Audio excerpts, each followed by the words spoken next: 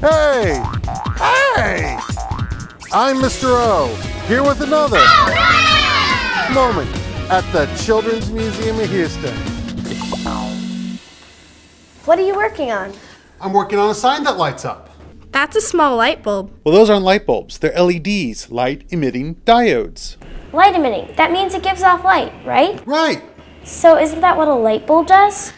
Yes, but the difference is how they give off light. This is the most familiar type of light bulb, the incandescent bulb. It has a filament inside of it that, when heated using electricity, will produce light. An LED, however, does not have a filament. It creates light through a process called electroluminescence. But to understand that process, we first need to talk about diodes. A diode is an electronics component that only allows electric current to flow one way through it. A light-emitting diode is made of different materials from a normal diode. If you look in our LED, you can see where the two leads almost meet in the middle, but there is a small gap. When electric current flows through the LED, some of the electrical energy is turned into light energy as it passes through the materials in this gap. That transformation of electricity into light is electroluminescence. Another benefit of LEDs is they don't burn out like incandescent bulbs because they don't have a filament. While incandescent bulbs typically last 1,000 to 2,000 hours, which is basically a couple months of continuous use, LEDs can last tens of thousands of hours of continuous use. In other words, years. Basically, the circuit powering them will typically fail before the LED will.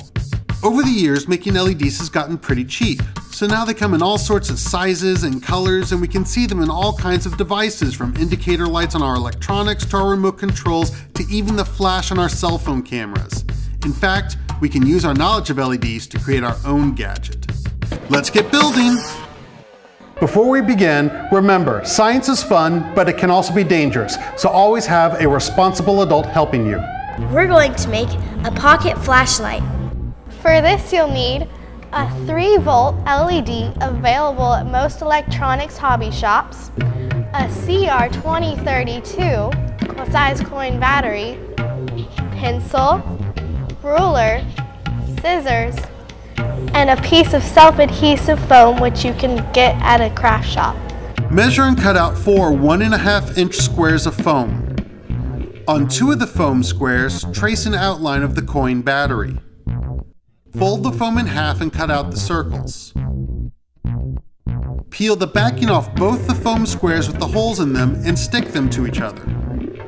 Put the battery into the hole. Line up the LED over the foam with the longer lead over the positive side of the battery.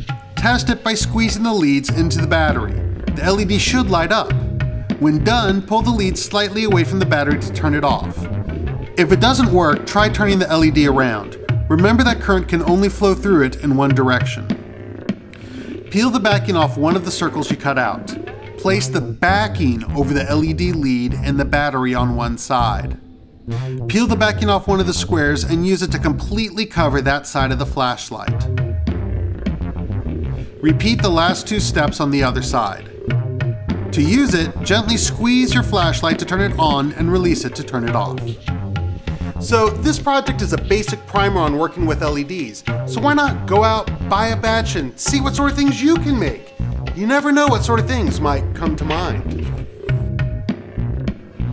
By the way, if you like making things like our pocket flashlight, make sure to come check out our Instructables Made in Your Mind exhibit. Open now through November 4th, 2012. This has been another Oh Wow moment from the Children's Museum of Houston. We hope your mind can come out to play.